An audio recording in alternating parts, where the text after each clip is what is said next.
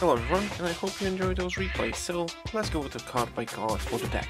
We're playing 2 Dogoran, double Guitar Law, double Gamma Seal, and triple Interrupted Kaiju Slumber for our Kaiju part of the deck, as well as not 1, but 2 Lava Golems. Because, well, it's still level 8 and it tributes 2 monsters instead of 1. And we like that. We're also playing 2 of each Shinobaron and Shinobaroness, triple Shinobird's Calling, our win condition in Amano-Iwato, triple Nikitama, double Aratama, triple pre-prep, because well it's pre-prep.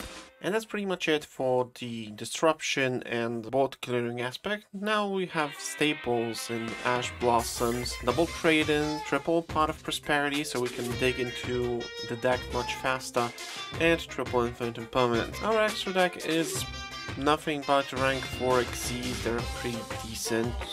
As you saw in the replays, the main idea for this deck is to use the Kaijus to deal with the opponent's monsters and use one of the Shinobaron ritual monsters to just clear the board, after which you'll be able to summon Amano-Iwato, which will not go back to the hand.